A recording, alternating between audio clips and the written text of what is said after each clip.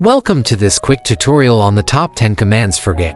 Get ready to master this powerful tool and elevate your team's development efforts. 1. Git add files or changes to the index, allowing you to easily track and commit your work. 2. Git commit your changes and push them to the remote server, ensuring everyone is up to date. 3. Git push your local changes to a remote server, allowing you to collaborate with colleagues and share your work. 4. Git checkout, switch to a specific commit, making it easy to return to a specific point in your work without losing changes. 5. Git branch, create and manage different development branches, allowing you to work on separate but related tasks. 6. Git log, show you a log of all changes made to your project, making it easy to find and resolve issues.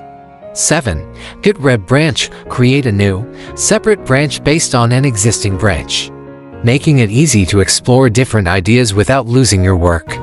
8. Git filter branch, useful for maintaining a clean, checked-out version of a branch while working on other changes.